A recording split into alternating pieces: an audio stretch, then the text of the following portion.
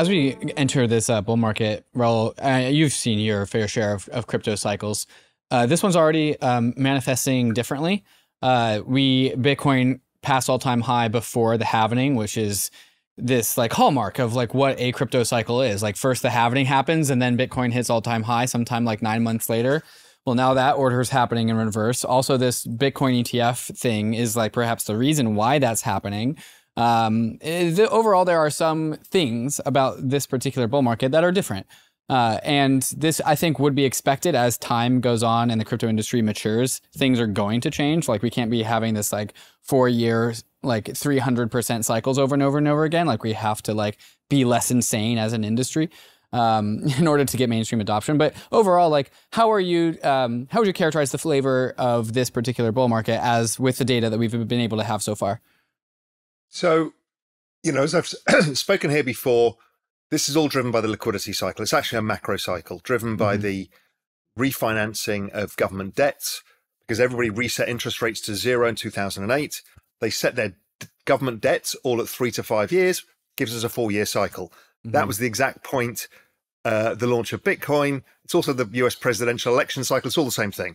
And election cycles, they give out candy to the kids, which is their way of stimulating. So it's all part of this stimulus cycle and debt refi cycle.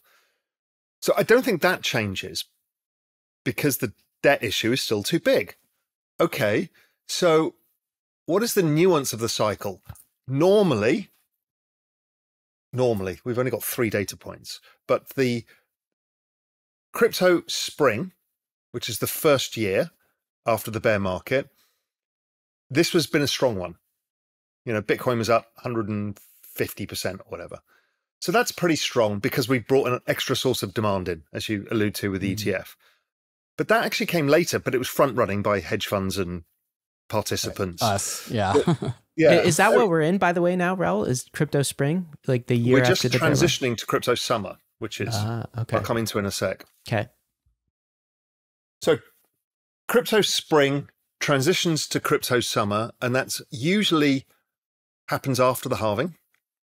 And after the halving, you see something that I know everybody's getting shit for right now is if you go back to 2020, after the halving, what happened?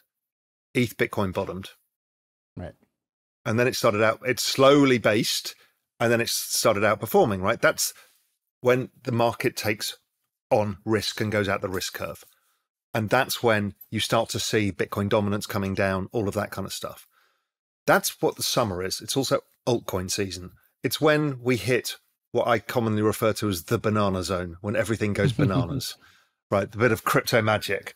Now, this banana zone is interesting to me because we've got this new source of demand. This is the most reflexive market ever because the more people join the network, the more the price goes up. The more it encourages people to join the network, the more the price goes up. And obviously that reflexivity works in reverse, which is why we get strong bear markets. But basically, the world is underweight this asset because it's still a new asset and it's an adoption curve. So over time, more and more people join the network as investors or users. So I think we can see a second wave of panic into the Bitcoin ETF from people. I was speaking to a good friend of mine who's a kind of very well-known hedge fund manager, or ex-hedge fund manager, and one of the billionaire crowd. And he's like, Raoul, when do you think Bitcoin hits 100,000? I said, probably the summer, with the kind of demand and the ETF. It kind of feels like sometime in the summer. He's like, so much wealth is getting made in crypto. It's making the billionaire class nervous. I said, what are you talking about? What? And this was a lovely insight. He's like, okay, there's 2 groups here who all they care about, they're so rich, all they care about is where they fit on the rich table. Right? They can't be the Silicon Valley guys, but there's this whole group that compete with each other for how wealthy they are. It's not even about returns anymore. Right. It's like a scoreboard. When you're in the top 10,000, you can kind of count your way to the top and you really know exactly where you are. And so he said, they're all going to panic that they're going to lose relevancy. So they're going to panic in. they're going to panic into Bitcoin. You know, the Bill Ackmans of this world, and all of these people. So I thought that was funny. But he also said the other group is the billionaire property developers. He goes, these guys are losing relevancy fast because of commercial real estate. And these guys have been lauding it around, Palm Beach and everything else as the kings of the hill. And they're worried about their relevancy. Because, once you're worth $5 billion, it's not a wealth game anymore. It's like, am I richer than my neighbor? That's all they care about. And so he's like, I think that they'll probably get involved as well. And I think that mindset is pretty true everywhere, right? People see Bitcoin going up, and then you hear that your mates, you're playing golf or having a drink, and he made money in it. And then you think, I've got to make money in it. And this is the reflexive loop. So that's what crypto summer is all about. It's the FOMO, the madness, the insanity that crypto becomes. But it also drives adoption, drives money into the VC again. It flushes money through the system, allows people to build new product, which is the next cycle's gains and all of this stuff. So that's great. And then we go into fall. And this is where the complications lie. Crypto fall, which we historically 2025, they've generally finished at the end of the year. We don't really ever know exactly. I think this cycle's maybe started a bit earlier. I don't know. And falls can be the most tricky part. This summer is the easy bit. You just shut up and do nothing. And number go up. Fall is tricky. So if you go back to 2013, we had a 50% sell-off. People thought it was done because it had already gone up, I don't know, 20x or something stupid. It then corrected 50%. Everyone thought it was over.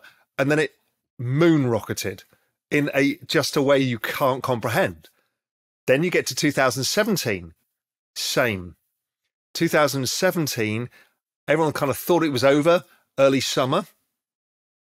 And then it did, 10x from there. It was bananas, right?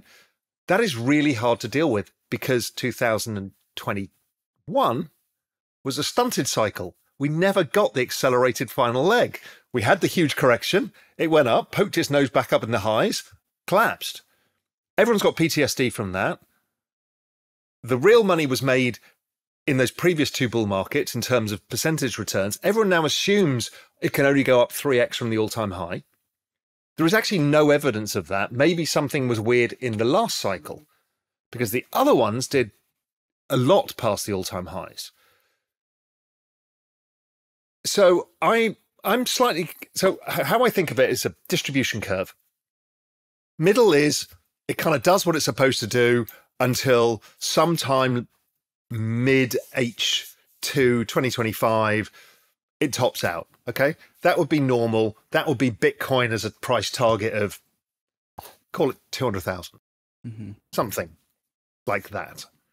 3x the all-time high kind of thing. I would give a 60% probability. I think there's a 20% probability that people who are calling this a left translated cycle, i.e. we've brought forward demand because of the ETF, it dries up, we're overperforming for this stage in the cycle. I think people saying that tend to be one cycle people because they only saw the last cycle because others have outperformed earlier on. So anyway, okay, there's a 20% chance of that. Then there's a 20% chance that this turns into a full-blown bubble cycle, a 2013, 2017, because of this new dynamics. You throw in an ETH ETF as well. You throw in, the $65 billion of VC that went into the last cycle. Somebody comes up with some killer applications. Before you know it, there's 200 million people playing a game. There's, stuff like this going on. Okay, that could create something crazier. And I'm continually assessing these probabilities in my head. And because there's so many people who I've noted have PTSD from the last cycle, the stunted top, it's less translated, they're going to take it away from us, starts to move my probabilities that you get a correction and then a spike. You can't predict that because everyone's going to hate you if you're wrong. Like I got hated at the top last time by thinking we were going to have that. Right. So it's also very difficult to manage. So it's complex, I would say, but we don't have to care this year. which is lovely. If you enjoyed all of that, then you'll absolutely love the Bankless newsletter. Join over 300,000 fellow readers, all for free. Click below to sign up.